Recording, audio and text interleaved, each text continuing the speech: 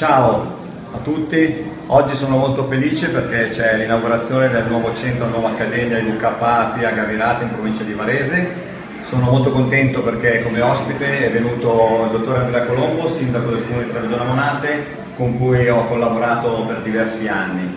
Andrea, intanto mi fa piacere che sei venuto qua a trovarci e a vedere il nostro posto. Tue impressioni? Ma innanzitutto grazie per l'invito, sono molto contento di essere qua con voi oggi e essere testimone ancora di questa continuità che state dando alla vostra iniziativa, per cui siamo al vostro fianco, anche se avete cambiato, ahimè, territorio rispetto a Travedona Monate, quindi siamo vicinissimi a Gavirate, continueremo a seguirvi e cercare così di essere d'aiuto nella vostra iniziativa perché è molto importante.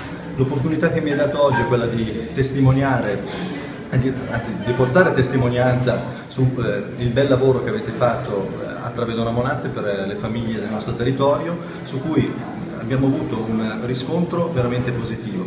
I bambini che hanno frequentato questa scuola sono migliorati nel loro comportamento anche all'interno delle famiglie e questo è un ottimo segno del lavoro che avete fatto. Per cui credo che è nostro dovere come amministratori pubblici quello di sostenere, essere a vostro fianco e per voi e per tutte le associazioni che operano a livello sociale dando questi risultati, i comuni tutti dovrebbero essere veramente pronti ad accogliervi, a prescindere dal rapporto bellissimo che si è instaurato di amicizia, lo dico francamente perché credo che noi come uomini e amministratori siamo al servizio delle nostre comunità e quando incontriamo altri uomini che si mettono al servizio della comunità dobbiamo avere coraggio anche di sostenere e accompagnarli sia nei loro sogni, nei loro obiettivi, sia per risultati ottimi e positivi che poi portano come riscontro al loro lavoro.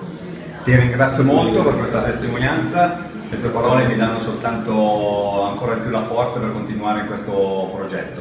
Io vi ringrazio. Scusami, come dicevo, mai mollare. Mai mollare, never give up. Vi aspetto, ciao a tutti.